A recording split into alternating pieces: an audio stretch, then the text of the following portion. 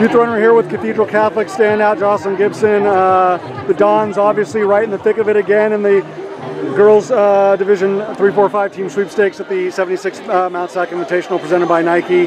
Razor thin with you ladies in South Pasadena. Obviously their new energy in the division now, so you ladies are always the state champions until we get to November 30th and decide it all over again. But just for you and the group, so much history, you know, obviously, like I said, always in contention, wins the past 3 years. We'll see how it sorts out today, but just how good is it to be able to have South Pasadena in the race, you know, knowing what that could look like on November 30th? Yeah, it definitely helps us a lot more and like motivates us because we definitely want to take the top spot, and just having them there, like, it just pushes us to go faster.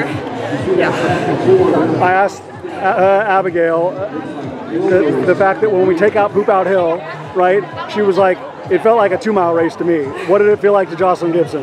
Yeah, it was definitely a lot easier than the past years with Poop Out Hill, but yeah. In terms of just like kind of what Coach talked to you ladies about, what you ladies talked to one another about, like during the warm-up, in terms of like understanding, like usually when you come down Reservoir and on the airstrip, like back, you know, on the course when it had poop out, like it's like, hey, that's when we really need to start the move or whatnot. Did you and the group kind of like consciously say, let's be a little bit more patient, knowing we've got 300 meters on the track? Yeah, we definitely knew that we shouldn't start our kick where we usually do after Poop Out Hill. So we basically, like our coach just told us, like wait until we're like the old course used to end and kick from there. Most definitely. And just go all out on the track. Which is right over your shoulder as we speak right now. Jocelyn, the fact that like you still get reps on switchbacks and Reservoir, how good is that for you and the team as you prepare for, you know, the first big challenge, which is obviously section championships at Balboa, before the group gets back to Woodward Park and tries to win another state title?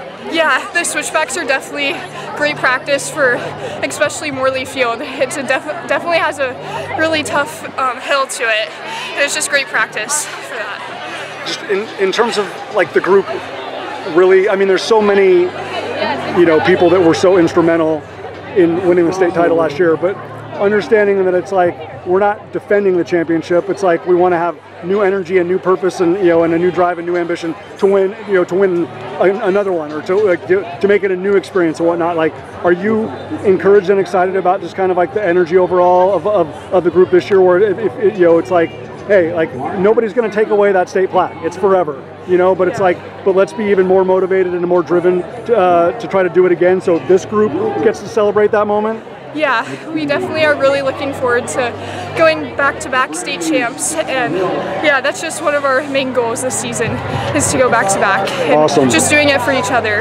That's just what we really want. Very cool. Well, if the November 30 battle is going to be anything like today's showdown with you ladies in South Pasadena, I cannot wait for the encore. Jocelyn Gibson, 18-18, 4th overall. Great performance for her and the Dons from Cathedral Catholic here at the 76th Mount SAC Invitational. Well done. Thank you.